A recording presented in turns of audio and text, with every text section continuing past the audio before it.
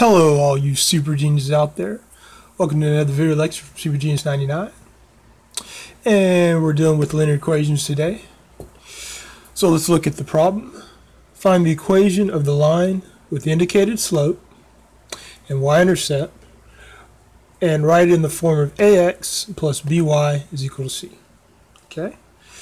So they give us a slope of 2 and a y-intercept of -3.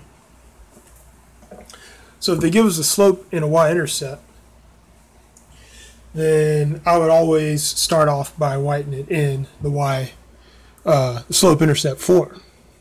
Slope-intercept form is, let me write that in another color. Slope-intercept form is y equals mx plus b. And with y equals mx plus b, real quick, what is your m? M is your slope, right? What is your b? B is your y-intercept. So when you have your slope and your intercept, just fill it in. Y equals my slope times x plus my y-intercept. In the case this is -3, so we can just put -3. Okay. Are we done? No. Because it didn't tell us to write in this form, it told us to write in this form, ax plus by equals c. So basically, just get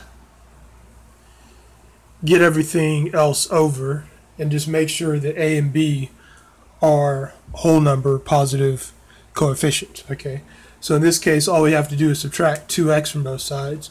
You subtract 2x from both sides and you get what? Y minus 2x is equal to -3. Now we have it in this form. You might be sitting there saying, wait. But y doesn't have, we need to put our x first. Is that, yep, you're right. Put the x first, okay. -2x plus y is equal to -3. Okay. So now we have it in ax plus by is equal to c. And there we go. And you might say, okay, well, how come y doesn't have a coefficient? Yes, y does have a coefficient. When you don't see anything, what is the understood coefficient of your y? 1. Let's look at another problem. Okay, here we have slope as -5, y-intercept is 4. So when we have slope and intercept, we can put it in the slope-intercept form. So y is equal to, what is our slope? -5, yes. X.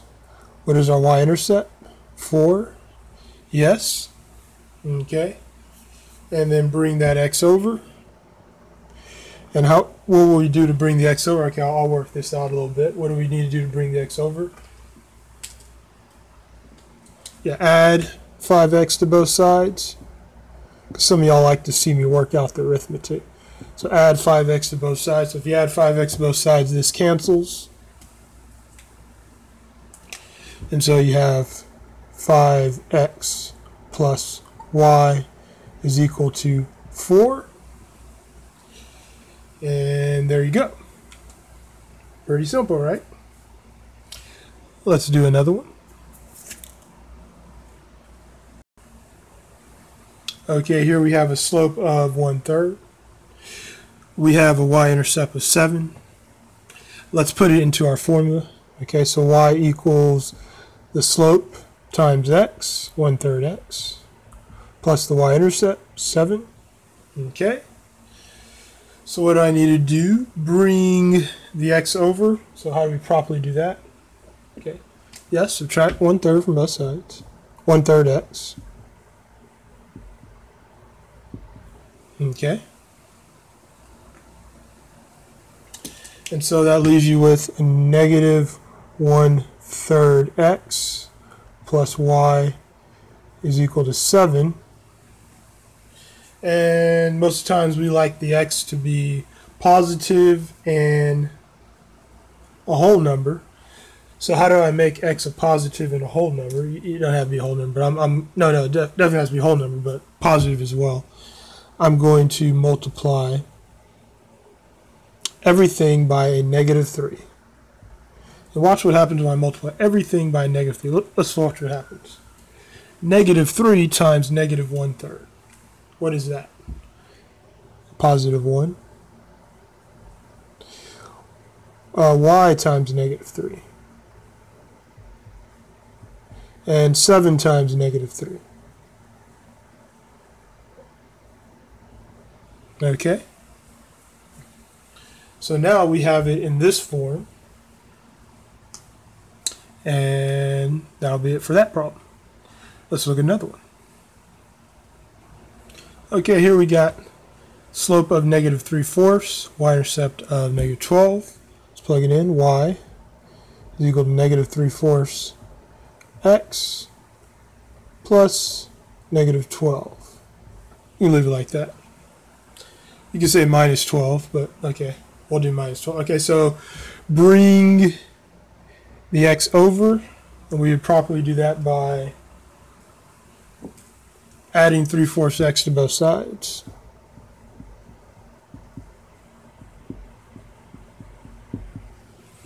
Okay, so that gives us 3/4 x plus y equals negative 12. And then how do we get rid of the fraction here? I'm going to multiply everything by 4. So no fractions on the x or the y.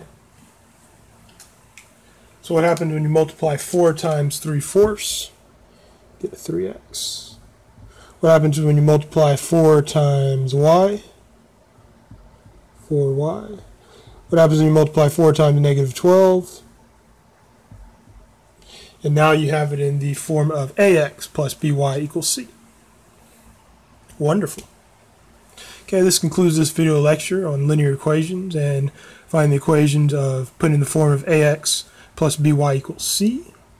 Hope you have a wonderful day, and thank you for watching.